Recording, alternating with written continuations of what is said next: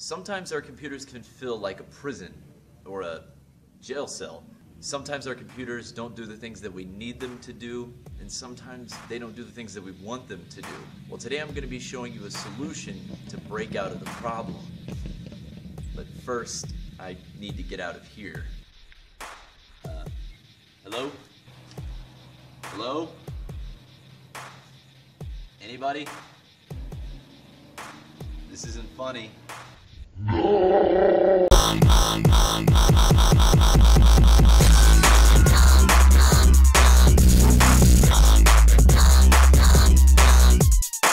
guys, it's Malcolm here with Hacking Off. Hope you guys had a great spring break, but now it's time to get back to work. So today we're going to be discussing operating systems. There are so many different kinds of operating systems. Some I'm sure you've heard of, and some you've probably never heard of before. So really, what is an operating system? An operating system is the main software that controls the basic functions of a computer. That might be anything from opening a program, installing programs, controlling the inputs like a mouse or a keyboard, or even controlling the graphic interface that allows you to watch this video. Some of the earliest computers were mainframes that lacked any form of an operating system. Programs would be loaded onto the machine and they'd be allowed to run until they finished, or most of the times until they crashed. They used raw data that was usually on a punch card or sometimes on magnetic tape. Computers of this time performed one job and one job only. They had no need or ability to multitask. But as processing power continued to grow, computers became better equipped to handle more than one task at a time. Computers needed a way to switch from task to task, thus giving birth to the operating system. The first true operating system was developed in 1965, and it was called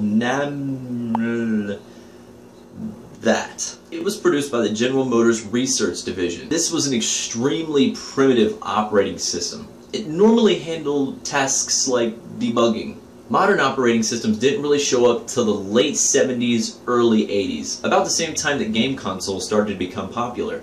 Apple's first operating system was simply called System Software. It hit the market in 1984. The following year, Microsoft released Windows 1.0. These were the early works of the operating systems that we still use to this day. Microsoft Windows and Mac OS are some of the most popular operating systems on the market. But there are so many operating systems out there. Popular operating systems are completely fine. They can handle almost everything that you throw at them.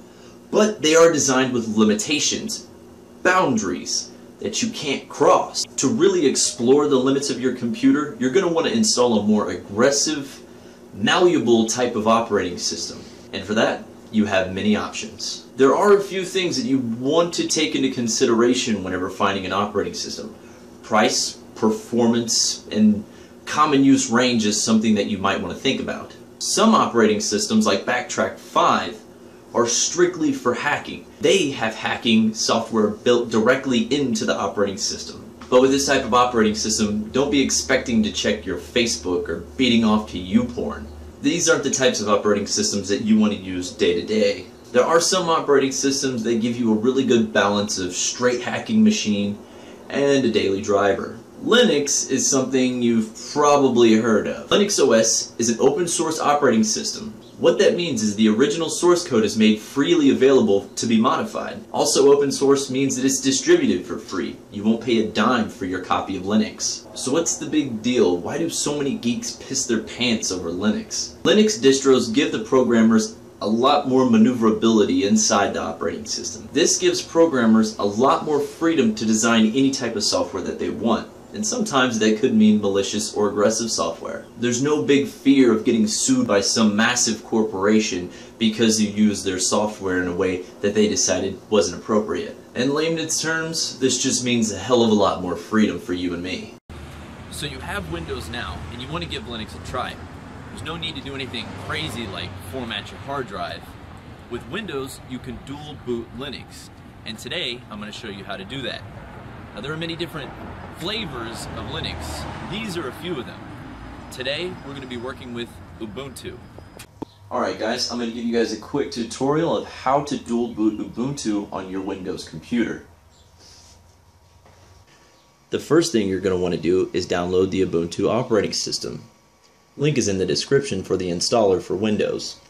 Please donate if you can. After you click your donation, your download will begin immediately. As soon as your download is complete, open up the program. You're going to want to add a username with no capital letters and also your password.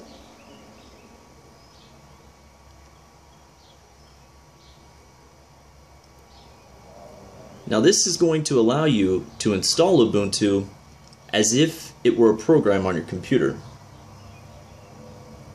It might take 10 to 15 minutes for the operating system to download, but just sit back and wait.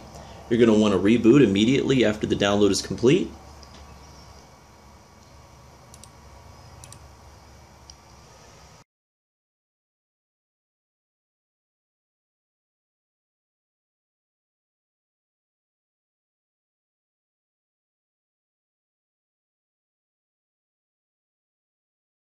Then as soon as Ubuntu starts up, just type in the password that you programmed for it, and now you have Ubuntu.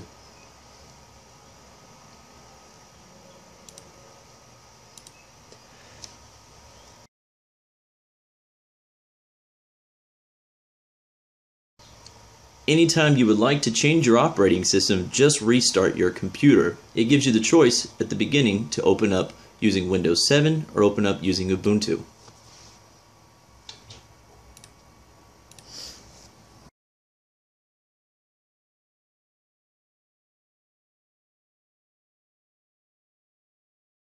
So now you have Linux. The best way to learn Linux really is to just dive right in. Just simply use the operating system on a daily basis. Find out the way it functions and the way it runs. This is by far the hardest hurdle for people to overcome when starting a new operating system. Chances are you've been using the same operating system your entire life. If you grew up using Windows, you're probably using a computer with Windows right now.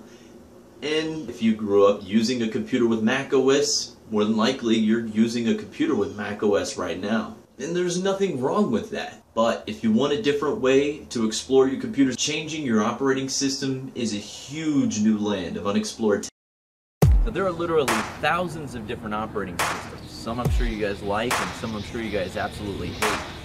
In the comments below, let me know what operating system you guys would like to see me install. The one with the most requests I'll feature in an upcoming video. Thank you guys for watching. Don't forget to like and subscribe if you want to see more videos like this. And until next time guys, keep hacking off.